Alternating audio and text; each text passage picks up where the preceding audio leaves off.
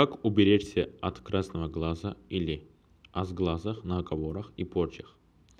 Кто из нас с детских лет не помнит пушкинскую строку «Там лес и дол видений полны» из его поэмы «Руслан и Людмила»? Пролетело, увы, не одно десятилетие, но попадись в руки нам эта книжечка, и мы вновь с головой окунаемся в неувядующий великолепный мир поэзии, полный захватывающих чудес, хотя и знаем наперед, что козни будет строить мстительная влюбленная колдунья Наина, а стремится к диктату над миром тиран Черномор. В полноте мы ведь взрослые, какие еще там чудеса? Но чудеса действительно бывают. В 1967 году мне посчастливилось побывать на сеансах психологических опытов известного как в нашей стране, так и за рубежом советского телепата, экстрасенса Вольфа Григорьевича Мессинга. Он приехал к нам в Донецк и демонстрировал свои необыкновенные чародейские способности, чтение мыслей, внушение, гипноз и так далее. Еще тогда, 23 года назад, его чудеса заставили меня задуматься о многих вечных вопросах, главный из которых, что же такое наш мир? Разве может не удивлять, и скажу больше, не поражать способность многих экстрасенсов, умеющих считывать, то есть расшифровывать информацию, которую излучает биополе, то есть аура человека? Прежде всего, несколько слов о самом биополе. Вокруг каждого человека, живого организма, существует невидимая невооруженным глазом оболочка, так называемая аура. Она состоит из биологической энергии, выделяемой каждой клеткой, каждым органом. Давно замечено, что оно очень информативно. Еще в V веке нашей эры один из фараонов решил испытать своих жрецов-астрологов. Притом довольно оригинально. Он выслал их подальше из столицы, предложив отгадать, что он будет делать в определенный день. И представьте себе, один из них был предельно точен. Ты поймал на берегу моря черепаху, зарезал ягненка и сварил суп. Сейчас объяснение такому поразительному явлению стремится выявить наука. Как известно, пространство не пустота. Оно буквально начинено. Существуют электромагнитные, гравитационные, волновые поля, поле ядерных сил. Теперь взоры ученых все рассматривают биополе, генерируемое организмом человека. Скорость его распространения во множество раз превышает скорость света. В конечном итоге все наши мысли сливаются в фон и, по-видимому, могут сохраняться, передаваться не только землянам, но и жителям других планет. Была даже высказана гипотеза о том, что на Земле, но в другом измерении, вместе с нами существует иная цивилизация. Как и все материальная биоинформация не исчезает. Она вечна, подсчитано, что за весь период существования Земли на ней проживало 80 миллиардов человек. Так вот, вся биоинформация человечества, если можно так ее определять, занимает всего 1 кубический дециметр. Следовательно, даже бессловесное общение между людьми возможно. Ведь вы же сами, дорогие читатели, неоднократно испытывали на себе такие явления, когда вы приходите домой, а у вас горят щеки, уши, порой вас берет озноб, и вы произносите: «Меня кто-то ругает». Действительно, между людьми существует невидимая связь. Где-то о нас говорят, а мы воспринимаем на расстоянии. Эта способность бесконтактного общения между людьми заложена в природе, но мы утратили ее. Вы обращали внимание в рассказах о снежном человеке на такую деталь, Когда он молча пристально смотрел на людей, они становились просто каменные. Не потому ли, что он внушал им это? Впрочем, нельзя сказать, что такая способность человеком утрачена навечно. Вспомним, как проявлялась экстрасенсорика у некоторых лиц после перенесения тяжелых недугов, у Розы Кулешовой после воспаления мозга, Юлии Воробьевой после тяжелой травмы. Как невероятно звучит, но человек есть гигантский микрокосмос. Все, что есть на белом свете, обладает определенным запасом энергии. Однако энергии эти частенько бывают противоположны по своей направленности, различны по ритму течения, и тогда начинают выступать как взаиморазрушающий фактор. Звезды излучают свою энергию, планету создают всевозможные силовые поля. Наше Солнце рождает разнообразнейшую гамму излучений, несущих как жизненные, так и покупные вибрации. Да, и сами люди являются мощными проводниками и генераторами различных энергий. И, естественно, для поддержания равновесия и нормальной работы организму необходим буфер, ограждающий и амортизирующий действие среды. Вот таким гармонизирующим элементом между человеком и окружающим миром является защитное поле, аура. Зачастую мы не знаем, что мысли наши и эмоции есть не что иное, как порождение тонких энергий, и передаются они при общении от человека к человеку легко и быстро. Люди постоянно обмениваются энергией. К сожалению, мысли наши и слова бывают разные. В народе существует понятие «сглазили», «навели порчу», «сделали наговор». А действительно может ли быть такое? Некоторые специалисты полагают, грубо, с внутренней вспышкой, озлобление или раздражение, сказанное слово, летит как снаряд и в виде энергетической стрелы пробивает человека, к которому оно обращено. Сразу такие стрелы, может, и не свалят, но вот болезни развиться могут. Отсюда инфаркты, кишечные язвы, недомогание, плохое настроение, наконец. В старину подобные сознательные воздействия люди называли сглазом или порчей. И все это имеет прямое отношение к защитному полю человека, поскольку оно первое принимает на себя эти и еще многие другие удары. Многовековый опыт знахарей, бабок, колдунов, и вот уже исследования ученых подтверждают, что действительно человека, да и не только человека, можно сглазить, сделать наговор, навести порчу. На такие подлости способны злые и завистливые люди. Приведу некоторые примеры из своей практики. Ко мне обратилась Ольга из Донецкой области. 1,5 года назад, рассказала она, я вставила золотые коронки на зуб.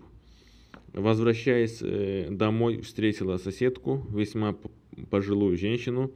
Увидев меня, она произнесла со злорадством: «О, полный рот золота!» Я пришла домой, и у меня начались такие процессы, что я до сих пор не могу от них избавиться. Вначале у меня начали гореть щеки и уши. Затем стало знобить. Позже во рту стали появляться неприятные ощущения в виде кислоты. Зубы начали чесаться со стороны корней. Я потеряла покой, и вот до сих пор не могу спать и есть. Вырвала не только золотые коронки, но и целые зубы. Но страшные ощущения остались, и ни один врач помочь мне не может. Много слышала о вас. Помогите. Я дал ей соответствующий совет, что необходимо сделать по приезду домой. после чего она будет спать 3 дня и 3 ночи, затем наступит полное выздоровление.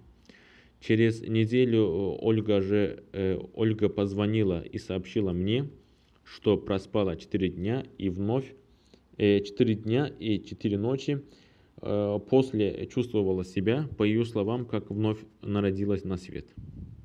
Обратилась ко мне за помощью жительница города Донецка и рассказала следующее.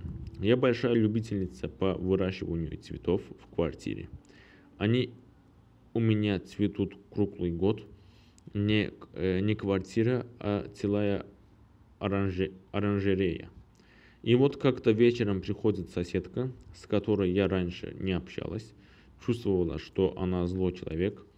Зайдя в квартиру, начала вдруг расхвалить меня и восторгаться цветами. Она ушла, а мне сделалось так плохо, что не могу передать. Температура поднялась до 30 градусов, ночь не спала. На утро еще больше расстроилась. Все мои самые лучшие цветы вдруг завяли, а сама до сих пор не могу прийти в себя. Раньше я не верила, что можно сглазить человека, что бывает дурной или красный глаз, а теперь убедилась воочию. Помогите. Таких примеров сотни. Дурному или красному глазу подвержен не только человек, но и животные, и даже растения. Злые и завистливые люди, которые излучают биоэнергию, как правило, с отрицательным зарядом, могут воздействовать на другого человека с положительными биотоками и дестабилизировать биоэнергообмен. Отсюда такие ощущения. А как объяснить психологическую несовместимость? Ведь один человек притягивает к себе, к нему люди тянутся, получают истинное душевное наслаждение от общения, а другой действует отталкивающе. С ним даже не говоришь. А пребывание в одной комнате или кабинете с ним тягостно. Эти факты никто отрицать не может. Значит, на человека может действовать не только слово. Прежде всего, что такое слово? Это продукт нашей мысли, нашей энергии, нашей физики. Слово – это биоэнергетическая стрела, которая может и заряжать человека, и поражать. А если не слово, а проклятие? Почему в старину боялись проклятий? Почему, говоря о чьей-то семье, употребляли такое понятие? Это проклятый род и Богом, и людьми. Мы ведь сами знаем, что такое слово. Оно может возвысить человека и убить его. Недаром говорят, слово лечит, слово калечит. Если слово биоэнергетическая стрела, то проклятие целый снаряд или фантом. И если между людьми существует невидимая бесконтактная связь, то почему нужно не верить в существование колдовства, наведения, порчи, наговоров и так далее? Многолетний опыт моих предков подтверждает все это. Добро и зло существует столько, сколько существует человек. Зло – это в основном продукт зависти. И не обязательно, чтобы вы делали кому-то плохо, и вам могут мстить. Вам могут завидовать черной завистью, а это уже зло. Ведь в народе живет само понятие белое, зависть и черное. А завидуют черной завистью многому, потому что моложе, красивее, сильнее, умнее, образованнее, живешь лучше другого, дружнее, богаче и так далее. Завидуют, даже если у кого-то из твоих близких на похоронах было больше венков, чем... Но об этом не будем. Какие же ухищрения используют злые люди в борьбе с добром? Как реализуют свои завистливые намерения? Какие ставят стратегические цели? Во-первых, о целях. Так называемую порчу могут навести на смерть, на болезни, на разлуки, на невыносимую жизнь, на спиртные напитки, на сигареты и так далее. Злые ведьмы могут использовать для своих целей землю с кладбища, мертвую воду, свечи, собачью шерсть, конский волос, черный чулок, фотографию, засушенную лягушку, сухой черный хлеб, повязки от покойников, разбитое зеркало, носовой платок и так далее. Конечно, для непосвященного человека это все и многое другое ничего не значит. Но ведь наряду с белой магией существует и черная магия, секреты которой также передаются по наследству из поколения в поколение. И вот, зная специальные магические секреты или коды, все перечисленные эти или другие предметы начинают оказывать свое черное действие. Не сразу, а постепенно, через многие дни, месяцы, годы. Посланный когда-то злым человеком так называемый фантом начинает вдруг действовать, и человек не может понять, что с ним происходит. На работе не ладится, в семье еще хуже, настроения нет. Что бы ни делал, все валится из рук. К чему бы ни стремился, ничего в итоге не достигает и так далее. Опыт показывает, что большинство взрослых людей поражены этими, условно назовем их фантомами, ибо наша жизнь не проходит гладко без ссор, скандалов, упреков, зависти и так далее. Каждого читателя, естественно, заинтересует вопрос, а по каким признакам можно узнать, есть в организме человека фантом или нет. Советую вам внимательно посмотреть на предлагаемый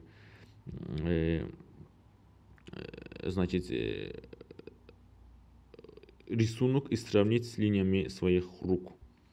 Надо внимательно смотреть на линии руки и, соответственно, этому, как я уже объяснил в предыдущих видео, уже узнать, в чем ситуация и какова ваша судьба, там еще многие там особенности, и вот после этого вы узнаете, на самом деле вы умеете ли избавиться от порчи из глаз или нет.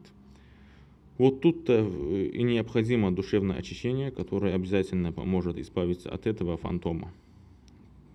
Такому душевному очищению и служат секреты белой магии или белого колдовства. Переведем некоторые секреты белого колдовства и народных примет. А о белом колдовстве уже вы в следующем видео завтра можете видео смотреть на аудиокнигу, то есть слушать на это. Ссылка завтра будет в описании этого видео, и я завтра добавлю это видео. Всем спасибо за внимание, пока.